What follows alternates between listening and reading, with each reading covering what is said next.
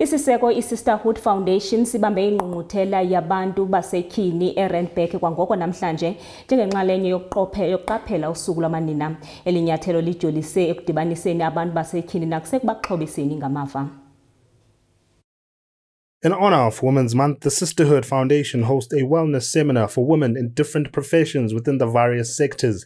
The event organizer claims she is doing this initiative so that women can get together to share their various life experiences in an effort to empower one another with their different services. I actually feel amazing that we actually got here, finally. It's been a long dream to actually launch it, you know, out in the public and actually have women come into it. We've had small groups for the past 6 years in a home in the south of Joburg. And to have it in a venue in eRandburg and women are coming here and it's impacting lives, that is a dream come true. So we can't wait to actually impact women with their wellness, mental state, making sure that they're holistically well with careers, you know, relationships, how they view the world, their perspective.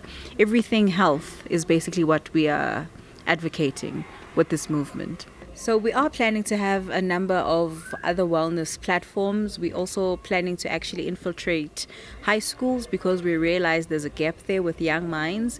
They're so exposed to the internet that most of our young people are not cultures. We want to actually introduce a lot of wellness things to them to make sure that they are well-rounded human beings when they grow up.